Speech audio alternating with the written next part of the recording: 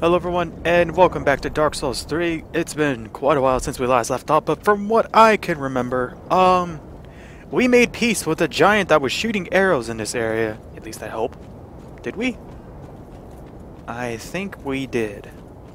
We'll see in a bit. Aside from that, I opened the other path that was to the right of me, I think. I think I opened it. I'm not sure. It's been a little while since I checked up on the videos, and I don't really check up on the videos. Hold on. Be gone. That was my cat. I saw her like walking towards the door, so I was like, all right, I gotta let you out. But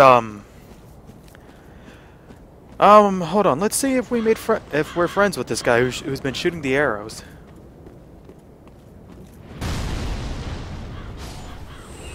I'm still not sure, because normally those arrows just hit those guys up front. No, I think he's friends with us now. Yeah, he should be friends with us, because that other arrow should have hit us. Or should have been aimed more towards us. Let's see. If I ever fucking go. Okay, yeah, so it's just aimed at them. So that's good. So now that we've made peace with the guy, he will no longer hit us. Like, the arrows can land next to us, but we won't take any damage, because now he's a friendly. See? I mean, I would have been pushed back if I wasn't friends with him. But now that that's out of the way, I can just traverse this area without any form of casualty, I think. Or repercussion? Whatever. Aside from that, I should write down what I want to talk about later on. I should do that for other videos, so that way I just don't like have moments of pausing. I could just like look over and just be like, oh, I wanted to talk about this, because it's a little awkward talking and then having a brief moment of pause, because you want to keep it going. You don't want to have a moment of just like because that's just, you know, it makes things awkward. And whenever you say during like a speech or something, then you're gonna start losing it, because you can start out pretty strong with a speech, like say like you have a really good beginning, like a really strong beginning, and then halfway through you're just like and once you say you're gonna start like stuttering more, and you'll just start pausing a lot more often, and just like, you know, you start to freak out a little because now you're starting to lose the audience. And that's what I have at least noticed during whenever I give whenever I do oral presentations to my classroom. Whenever I start seeing I kind of start freaking out. I get the sweats and all that. I'm just like, okay, just calm the fuck down, and then I start speaking really fast, which is not a good thing, because you want to be sure you're at least calm. Am I going to take on the boss? I think I might. No, I don't take him on yet. But I'm checking for invisible walls, because sometimes, if you know Dark Souls, they have secret walls you can strike, or that you can press A on. But from my experiences on giving oral presentation, you want to be sure you are calm and collective, because if you start stuttering and then you start saying like and all this stuff, you're just gonna start pausing a lot more, and it's just gonna look bad on your presentation, especially if you have like speech classes and such, because those can fuck you over. And in the beginning, like whenever you're a child and such, it's not that bad whenever you like have mistakes and such, but like whenever you're in college and stuff and you have to give speeches, that's one of the things they'll start looking for, is whenever you pause or stutter or speak too fast or speak too low. You got to be sure your voice is projected, so that way everyone can hear you. You don't have awkward moments, and if you imply a joke, you want to be sure it's a joke that everyone will get, not just you. Because if you were to say a joke and you only laugh at it, that makes you look kind of douchey. I remember in high school there was a girl who, I think she was a friend of my sister's, I think. But she was writing a paper, and so she was asking another friend I knew that if the paper looked good, and he was like, I don't fucking know, ask this guy, he writes stories. And I'm like, and he was pointing to me, so I was like, alright, let's see what's up. So I check out her paper. Her paper was pretty good and such. Or no, I didn't check out her paper, but she was just telling me about like what she wanted to talk about. I'm like, okay, well, I was just telling her like how to talk during presentation. I was just like, do you have like any jokes whatsoever that can help you whenever you pause, like have an awkward pause. It's like, well, yeah, but I don't think anyone would understand it but me. I'm like, well, then you should probably take that off, because if you just have a joke that you only understand, it's only going to make things more awkward because you're the only one who's going to be laughing at it, and everyone's just going to be like, what the fuck she's laughing about? That wasn't funny. And then you look more like an ass, and it just gets awkward.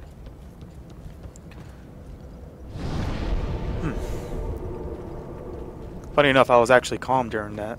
Anyway, we're gonna currently, in this video, we're gonna make our way back to the tower where that one giant was firing arrows at, but we're gonna go up the elevator and head to a secret path. It's not really secret. I mean, you see it whenever you're going up there, but it's better to make your way to the path whenever you're going down the elevator, because you're less likely to fuck up whenever it's going up.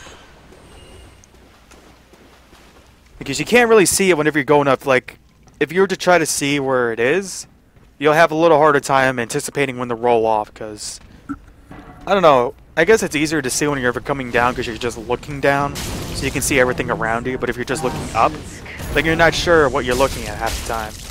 Because it could be it, but it could just be like a false board, or whatnot.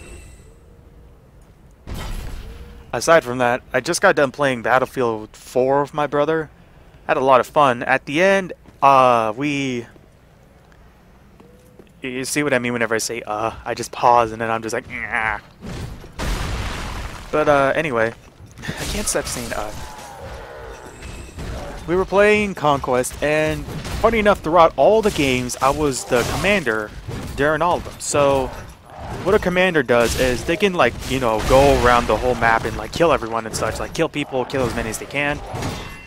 But I also had the option to give objectives, meaning I could point to wherever I wanted my people to go and just be like, hey, I need you to flank this, I need you to defend that, I need you to explode this ship and whatnot.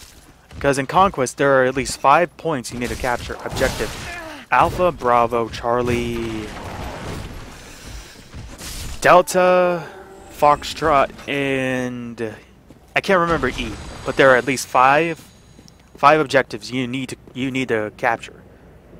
So as a commander, you tell people what objective you want to go to. So say you capture objectives A and B and everyone's just rushing towards C. Well, you want to be sure everyone's rushing towards C, so you give the order to like say like, hey, I need you guys to go over to C, so that way everyone has a general objective. Because if you're just going in there blindly, it's kind of chaos, because you'll just have teammates running all over the place. And it might not seem like a major role, but it actually has its own benefits. Because whenever you give an objective to someone, you'll have some people who follow it, and then like you have some people who like half follow it, meaning like they'll go somewhere else, but they're still heading towards the objective in a way. So like you'll have people who'll go to who'll go in the middle way, then you have people flanking from left and right. And then you have like me and my brother who are like sniping and such, or just running around with shotguns. My brother's more of a sniper. I'm kind of getting the sniper concept, but not at the same time. I feel like it's just shooting a noob tuber that can shoot really far, because gravity plays in that game. So whenever you shoot your bullet, you'll see it start to drop. And you could increase the distance with your sniper, but people normally just fire it with a distance of 100 millimeters, and the highest you can go is 1,000. But what that does is you like poking around in cells, it makes your bullets it fires your bullets way up more than usual. Like it'll just make your bullets, it's like if you just like grab a bow and arrow and just aim up like to get the maximum distance and just fire it. That's basically what your sniper is doing. You could be like aiming straight at an enemy and your bullet will just like bounce up from your barrel. It's weird. But earlier I managed to get a headshot out of random because I was trying to snipe this guy and I couldn't get it, so I was just like, you know what, fuck this. And I tried pulling off a trick shot, that didn't work. I'm more used to quickscope because of Black Ops. But I managed to get him out of random. Like, just completely out of random. I got a headshot on him. Even when he was running too, I just anticipated where he was going. The bullet shot up, and he ran directly towards it with his head. I'm like, holy shit, I got that. My brother's like, I saw that. That was fucking nice. And it was fun because me and my brother are just like sitting in this one post up high or somewhere or pretty far, just trying to snipe one guy. And it's pretty funny because you'll see me trying to shoot him, but I don't get the concept of sniping in Battlefield, so I'll be missing horribly. And my brother is just like, got him. One shot. On some days I begin to doubt myself. I went up the tower, so I thought, then somehow ended up here. I'm not exactly sure what happened. I think I hear my cat. Anyhow, I'm not sure. do you see that? That humongous beast? You know, if you take a really good look at it, that beast looks like the beast from Darksiders, War's Rage side, or Rage form. Have any of you have ever played Darksiders, the first one, you'll know what I mean. Because if you look at War's demon form or whatever, he looks. This is pretty close to him, honestly. Like this is the closest it's gotten. And I'm wondering if this enemy is just a reference to Darksiders, because he looks so much like him. Or not, and he just reminds me of him. Blech, had something in my tooth. Yeah, like, I was looking at this enemy during this moment. I was just like, what is this? What the hell?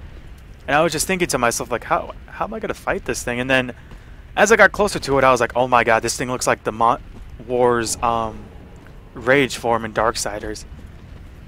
And you can like find a picture of this guy and then find a picture of War's Rage form, and you'll probably see a resemblance or not, but this guy looks really close to him. I mean, just look at him from here. He looks really close. He looks so much like War's Rage.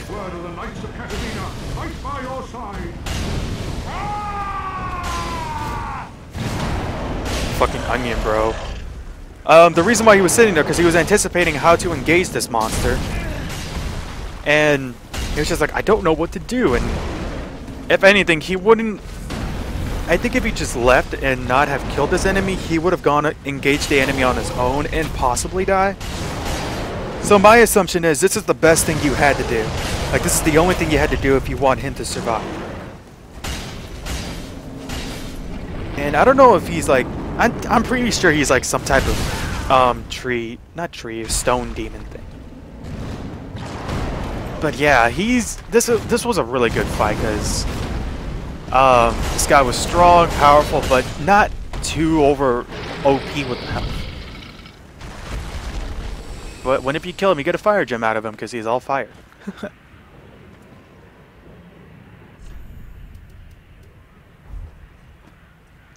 Yeah, I barely survived that.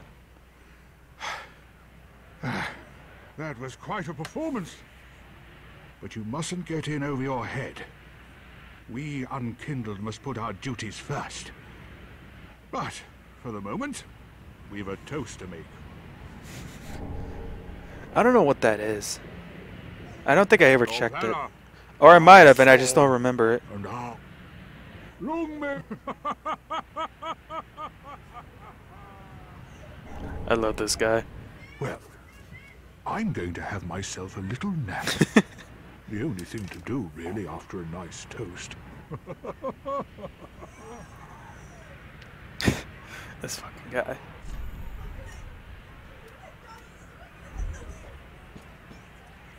I actually didn't mean to point, but I meant to bow, I think. What was I going to do?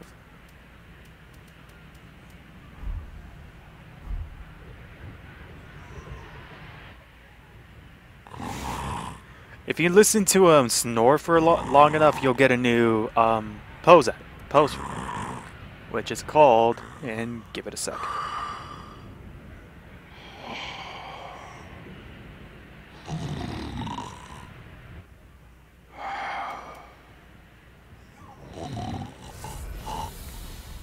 They really take their time with this. Sleep. So now I can sleep. But instead, I take a toast. Because we are nearing the end of the video here. I'll give it another 5 seconds. But alrighty. I hope you all enjoyed this video. Leave a like, a comment if you did. Subscribe to my channel to grow. And in the next video, we're going to head back to our bonfire because we're pretty weak and go on from there. So until then, I will see you all later.